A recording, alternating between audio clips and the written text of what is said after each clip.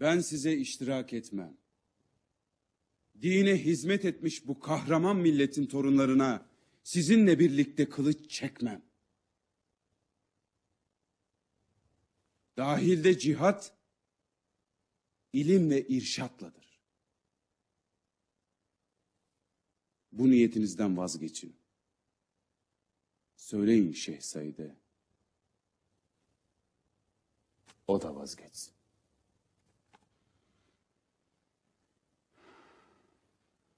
Vaziyetiniz nasıl?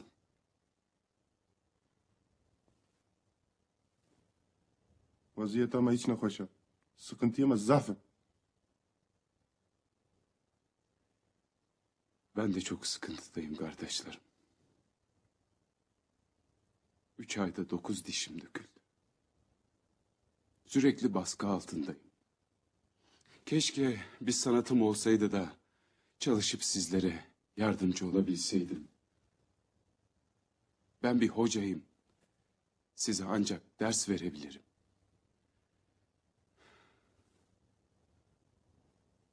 Maddi yardımda bulunamayacağım. Sabırlı olun.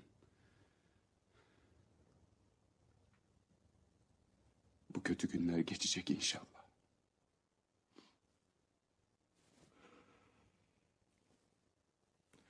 Ditnata şerefe kamazında ama.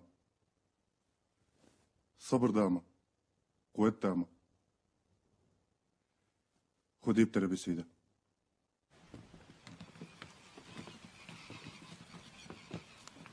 Sahabe seyda. Hudeyb Teala tesesseri mekemneki. Hudeyb terebi. Katrita. Allah yardımcınız olsun kardeşlerim. Amin. Amin. Bunlar kim? İsyancı Şeyh Said'in akrabaları. Komutan geliyor.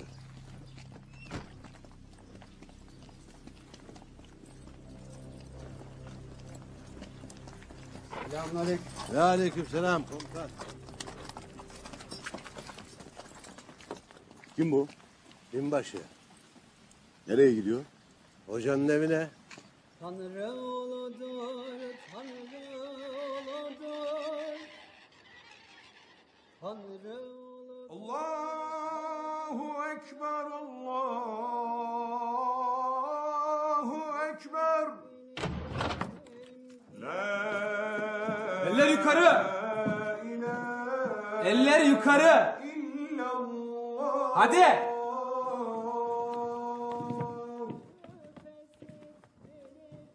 Bu ne cüret asker ha? Yasak. Arapça ezan okumak yasak. Ölen caminin içinde de mi yasak arkadaş? Bu kılık kıyafetiniz de yasak. Başınızdaki sarık da yasak.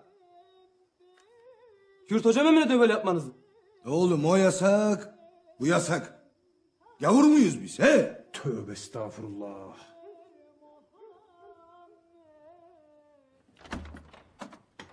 Buyurun. Arama yapacağız. Hayrola, ne araması? Risaleler nerede? Durun, mahremime nasıl giriyorsunuz böyle?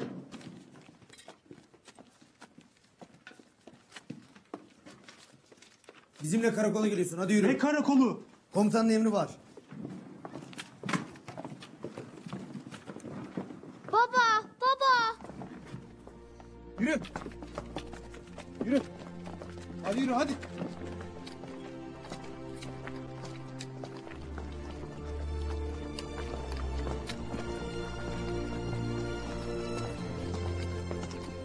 Nereye götürüyorsunuz bizi?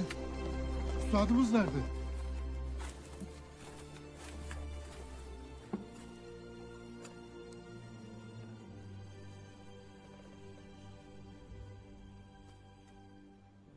Hoca. Emir var. Seni Isparta'dan istiyorlar. Bunu bekliyordum zaten müdür bey. Bekliyordum.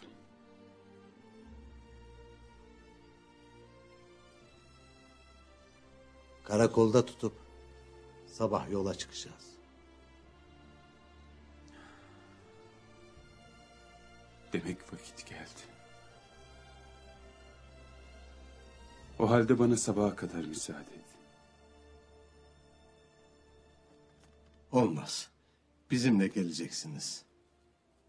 Kansın müdür bey. Kapıya nöbetçi koyarım. Öyle mi? Peki. Öyle olsun.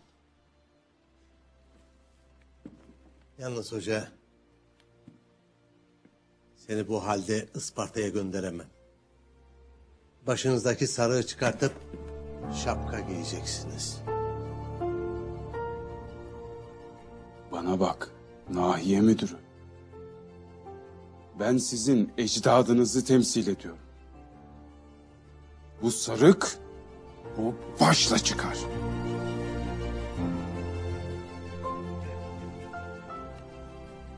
Beni de sıkıştırıyorlar. Ben de bir emir kuluyum. Git o emir aldıklarına söyle. Bunu böylece bilsinler.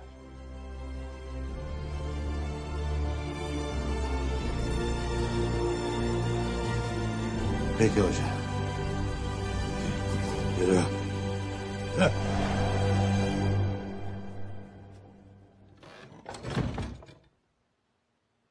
Alemi İslam'a indirilen darbeleri ben evvela kendi yüreğimde hissediyorum. Ey bizim Allah'ımız, garibim, kimsesiz, zayıfım, gücüm yok. İmdat derim. Ey bizim Rabbimiz, sen Firavun ve onun ileri gelen adamlarına dünya hayatında muazzam zinet, haşmet, servet verdin. Onlar kullarını senin yolundan saptırsınlar diye mi ya Rabbena? Ey bizim büyük Rabbimiz, mahvet, sil, süpür servetlerini ve yüreklerini şiddetle sık. Belli ki o azaba girmedikçe onlar imana gelmeyecek. Anne, Affını ondan bir ses ve geliyor. yardımını diliyorum ya Rabbi. Hoca Allah diyor. Büyük Hoca Allah. zikrediyor oğlum.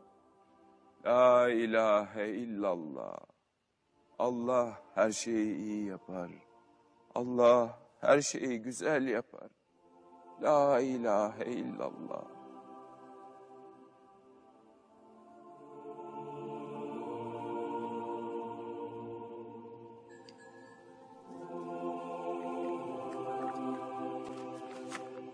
Anne, bitti anne, bitti. Hocayı götüreceğim anne. Hocayı götüreceğim.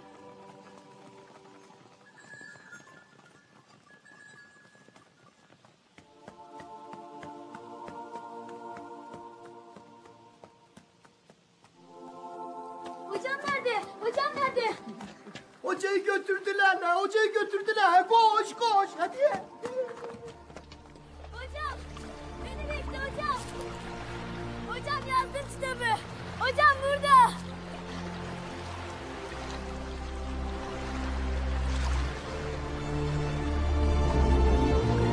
Hocam yazdım kitabı.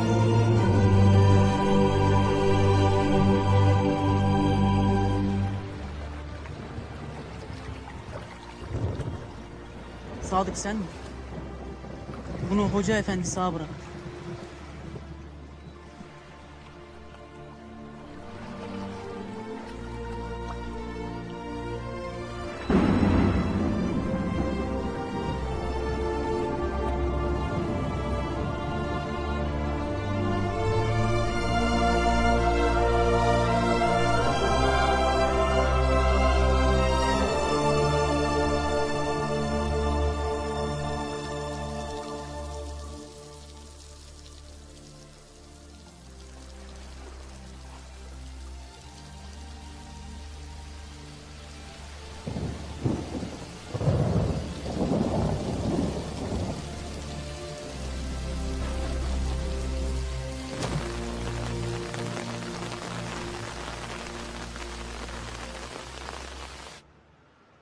asırlardır uğraşarak dünyanın 3 kıtasında hüküm süren bir imparatorluğu çökerttik.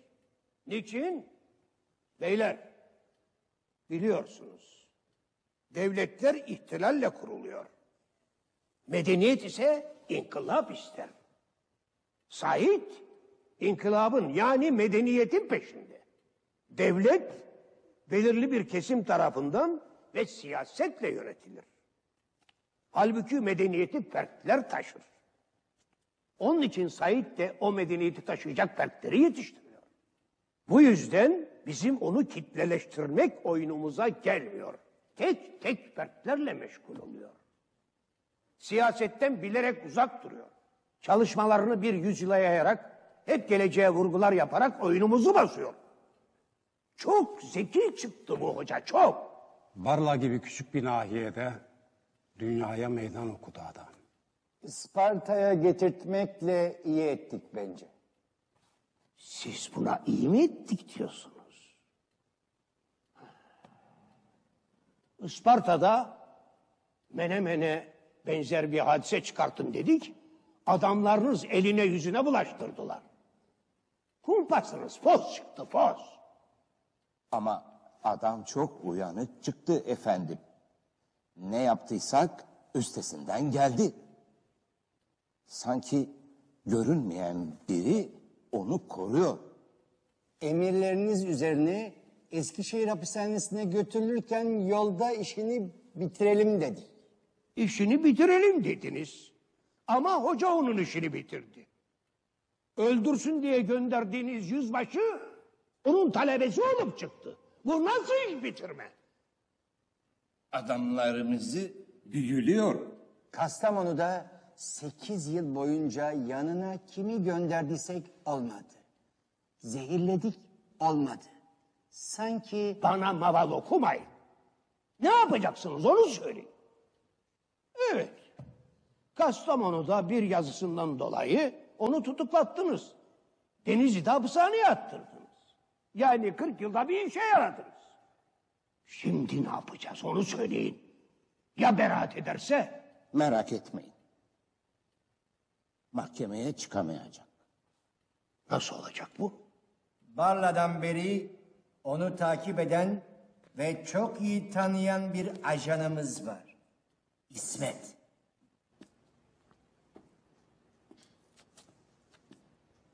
Bu kaçıncı tutuklanmanız komutanım?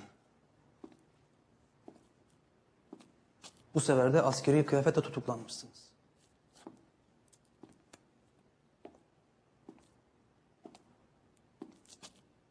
Komutanım, sizin gibi Çanakkale'de İstiklal Harbi'nde savaşmış, madalya kazanmış kahraman bir komutana ben ne diyebilirim? Nasıl bir ifade hazırlayalım? Siz askersiniz. Bu işleri bilirsiniz. Siz de memursunuz, ben de. Devletin hizmetindeyiz.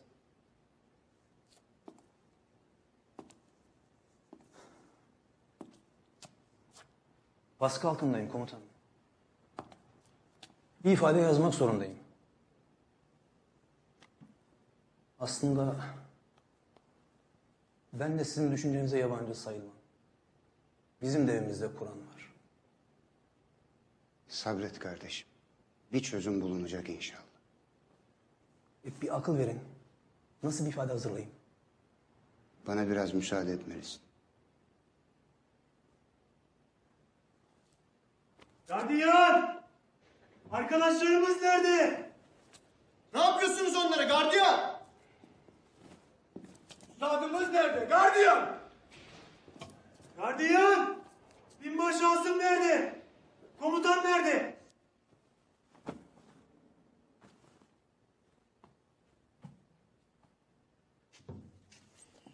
Hüsrev abi, Mehmet Feyzi kardeşim ne yapacağız şimdi?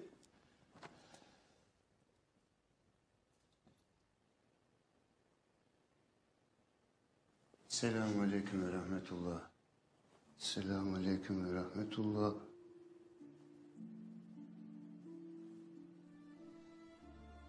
Allah'ım. Yalan söylemek istemiyorum Allah.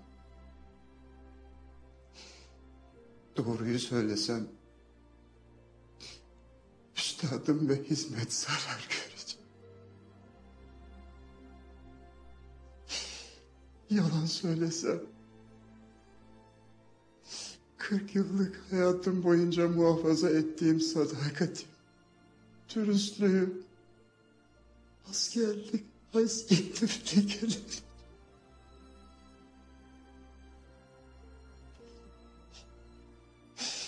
Böyle bir günaha girmektense canımı al ya Rabbi. Ya.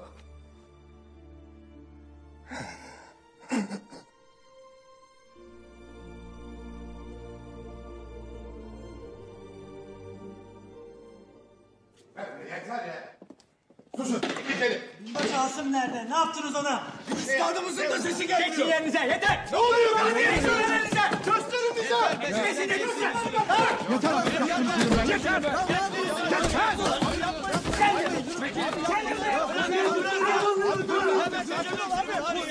Sen ne mi istiyorsun?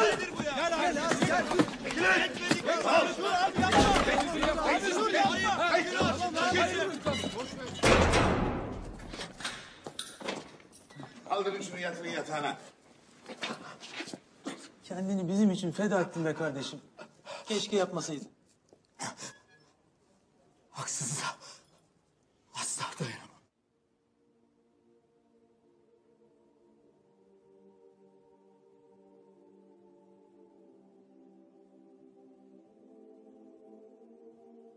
İnna lillahi ve inna ileyhi raciun. Komutanım, seccale ile çorba getirdim size. Komutanım. Komutanım. Komutanım.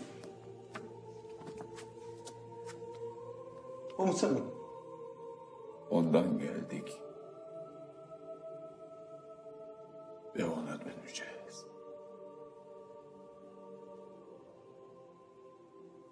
Asım kardeşimiz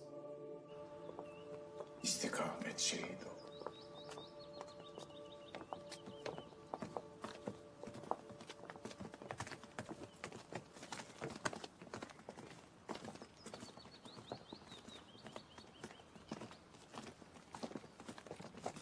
Almanya kuvvetleri Rusya üzerinde ilerliyorlar. Alman lideri Adolf Hitler 5 cephede savaşmaya devam ediyor. Adolf Hitler'in sağ kolu olan Goebbels, Alman iç politikası ile ilgili basın açıklaması.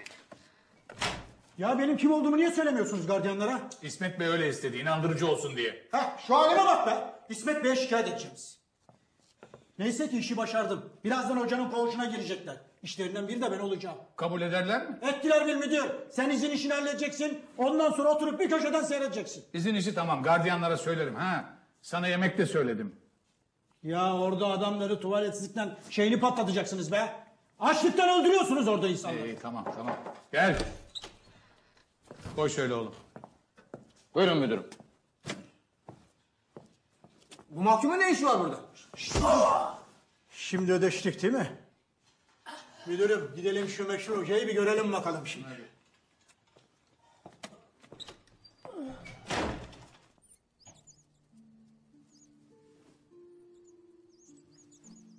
Gelin bakalım dostlarım. Gelin.